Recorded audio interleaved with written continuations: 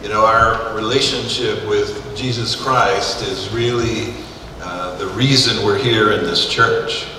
And that relationship is really an expression of God's love for each and every one of us. You know, we heard in St. Luke's Gospel today, really a fantastic moment. Really is a fantastic moment.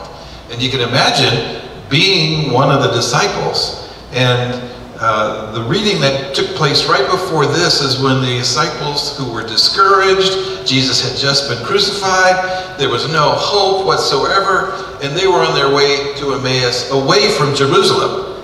And Jesus appeared to them on the road, and we hear the scriptures, they recognized him in the breaking of the bread. And so they rushed back to Jerusalem because they were so excited that they had seen the Lord. And that's really the invitation for us, to enter into that kind of joy, that the Lord is here with us, and especially that he'll be here with us on the altar in his body and blood. But he's going to be here also for you young people receiving the sacrament of confirmation with chrism. And so as they're telling the story, we've seen the Lord! He's alive! He's with us now! And all of a sudden he appears. And you can imagine, they look around, they go, ha, ha, it's got to be a ghost. I mean, they're afraid. They're afraid initially. And Jesus says to them something quite wonderful. He says, peace be with you. Now you notice at the beginning of Mass, that's what I said to you. Peace be with you. And the peace he's offering is the peace of heaven. Because he's risen from the dead. It's the peace of heaven. It's not the peace of earth that goes away. It's the peace of heaven that he's offering us. And so he spoke that peace to them, one, to calm them down, because they thought they really were seeing a ghost, but also to say to them, trust me. As I told you, the Savior, the Christ, the Anointed One, had to die on the cross, had to suffer for the salvation of all. And so the Jesus who died on the cross appeared to them and said to them, I love you so much, I'm willing to show you my hands crucified, my side crucified, my feet crucified for you and for me. It's really a powerful statement of love. And his appearance, recalled to us in the Gospel of St. Luke tonight, is a powerful statement also that death has no more power over us. Wow, what a statement. Death has no more power over us. You know, one of the humorous folks was talking about life, and he talking about death a little bit, and he said just simply, none of us are going to get out of this alive. That's what he said. Now, there's truth to that, but that is not the whole truth. The whole truth for those of us who believe, and that's what tonight's about, our statement of belief in him, is that he died for us personally, that he loves us that much personally, and that he is risen from the dead and invites us to rise from the dead with him. With him. My pectoral cross is Jesus rising from the dead.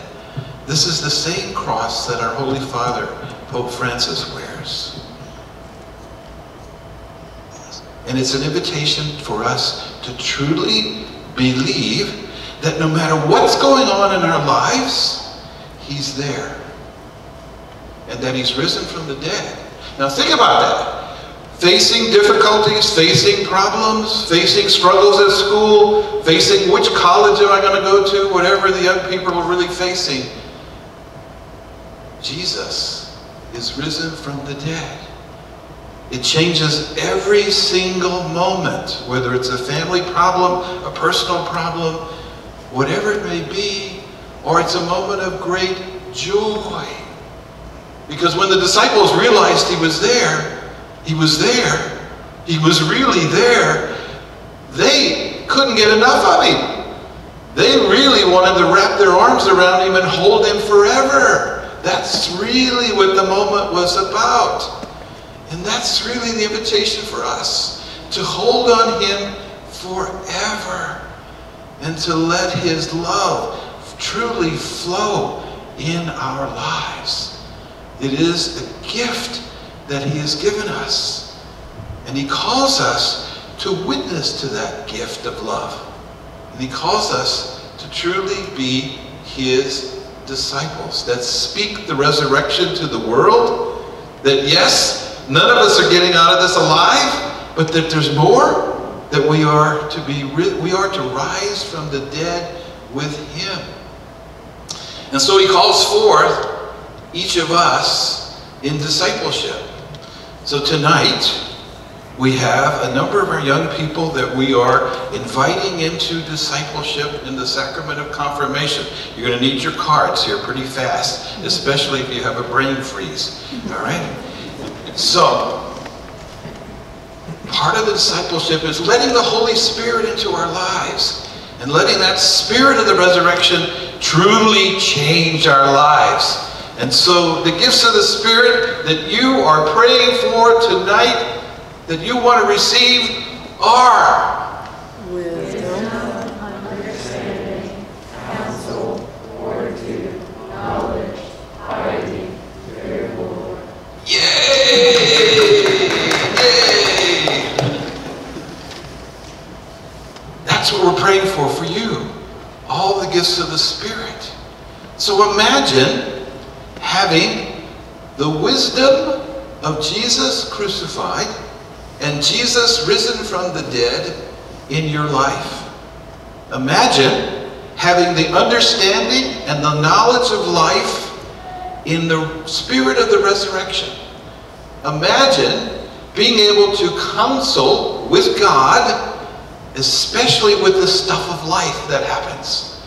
Imagine that gift in your life, to know what's right, what's wrong. Imagine receiving tonight the fortitude, the strength to speak Jesus' name, risen from the dead, no matter what. Imagine being able to recognize Jesus in your life. Wow, no matter what.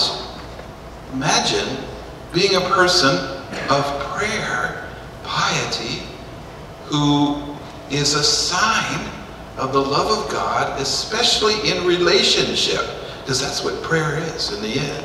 It's relationship.